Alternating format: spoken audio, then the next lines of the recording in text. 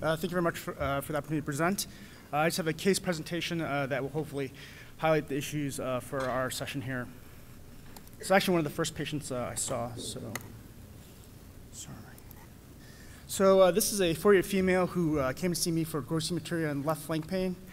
She had previously been seen in the ER after she passed a small left renal calculus. Her past medical history is notable for hypertension, some moderate obesity, and her surgical history is listed there. On physical exam, essentially is a benign exam. She's moderately obese. Her urine cytology was negative. She had normal hemoglobin. Her serum creatinine is 0.8. Her liver function tests were normal. And given the renal mass I'm about to show you, her CT of the chest was negative. So here are some representative images of the CT scan. She had an approximately 7 to 8 centimeter left upper pole renal mass. There was no associated lymphadenopathy.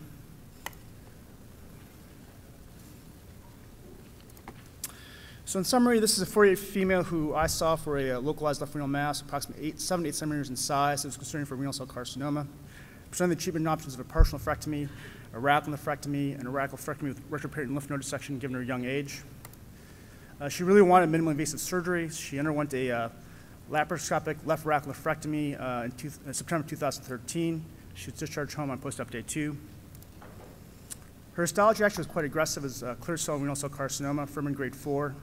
8 centimeters in size. There were 4 lymph nodes in the hilum that were all negative and extended to the renal sinus fat and perinephric fat. She has a T3A N0 renal cell carcinoma. Her serum creatinine at return visit was 0.9. Thank you.